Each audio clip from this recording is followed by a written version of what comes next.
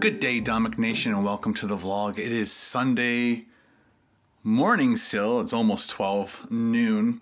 Just finished putting the vlog together. Had a shower, got dressed so I can put together the chair. Got to put my snow tires on today. Last night when I got home after Staples, my mom showed up and gathered all my books and stuff because she's my accountant bookkeeper. And so we had to organize all that. Of course, we're going to put that in the vlog. And then what did we do for dinner? Oh, Carol and I had pizza that you make. It's like a kit from Little Caesars. So we had Little Caesars pizza and pizza bread and sat down and watched The Late Bloomer movie, which was thumbs up. Good movie. Definitely a would recommend. I can't remember what the rating was on Netflix, but it's a total recommend. I really enjoyed it, and I suggest you watch it too. So today we are going to be opening up this mail. I'll go grab it right now, and then we'll put together the chair. Then we'll put on the snow tires because it's not a lot of snow, which is really good. I'll see if I can get Ben to help me, and we'll put up our Christmas lights, get that done, put away the rain barrels before they freeze. Right now Carol's out shopping, getting some groceries, and while that's happening, let's open up this mail. All right, again, here's that postcard from Germany. I think it says Natalid. I think that's your name. I can't really, some of the writing I can't read it, sorry about that. But thank you very much for that beautiful postcard. And then we have this one. This is to Kim, so I'm gonna try and figure out how to get this to her. I guess I'll email her daughter back and get their postal address because I don't have that. And then we have this one from Georgia.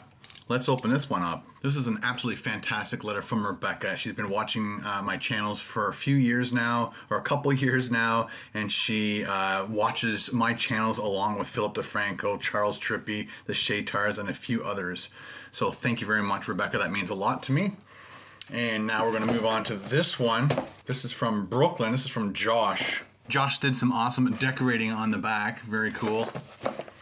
All right, let's see if we can get into this box.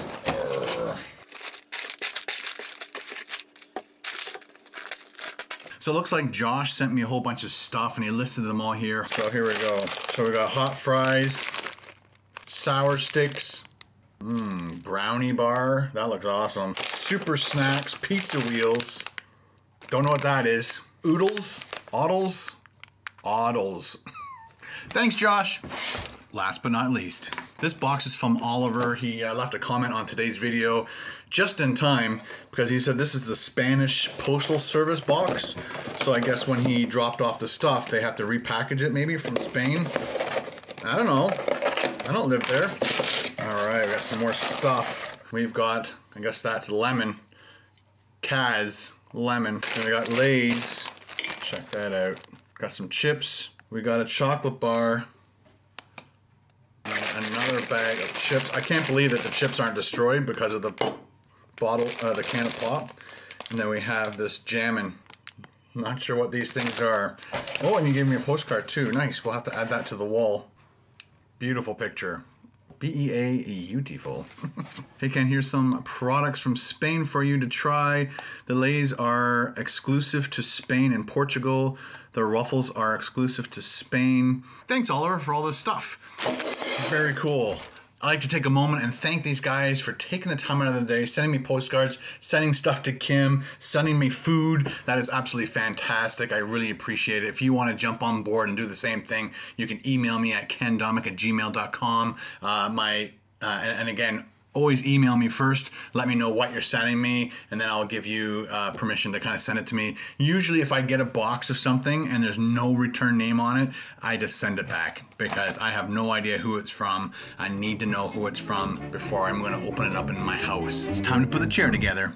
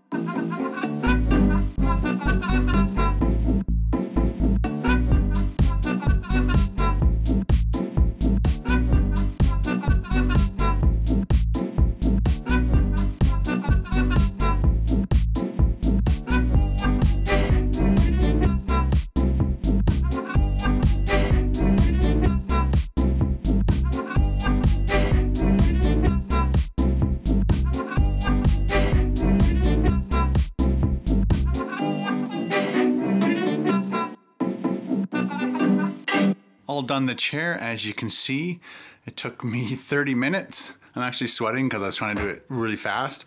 Totally screwed up.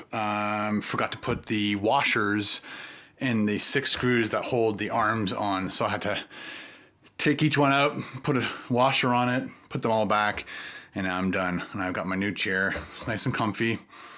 Gotta move this somewhere else. I still need it for when I have clients here and stuff, so I will probably put that off to the side. Not a whole lot of places in our house to put it. Again, we live in a small 900 square foot bungalow, no basement, and only half the upstairs is a bedroom for my daughter, but this half is all storage. So there's not a whole lot of stuff. That's why my house is cluttered, because there's no place to put anything.